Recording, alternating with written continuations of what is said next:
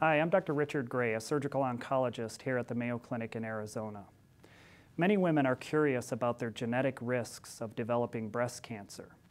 And many women who have developed breast cancer are curious how their family history or other genetic risks influence their treatment options. These are complex questions and often are best addressed by a multidisciplinary team of breast cancer specialists.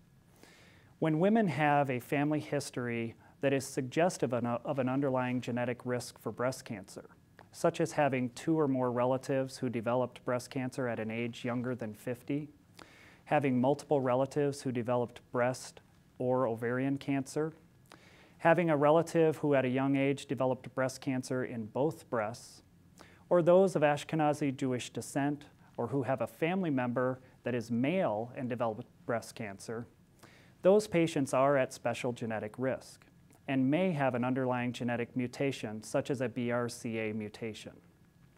If you're in that circumstance where you have a strong family history, even if you haven't yet been diagnosed with breast cancer, it's good to seek out a multidisciplinary team of breast specialists who can determine if you should undergo genetic counseling and genetic testing.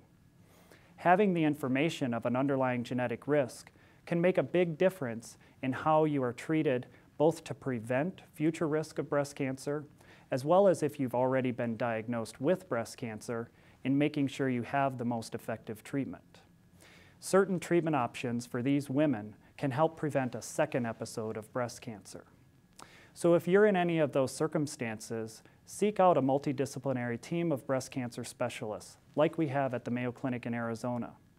By doing so and asking about how your genetics may influence your treatment and prevention of breast cancer, you can help assure that you have the most effective treatment or the most effective prevention available.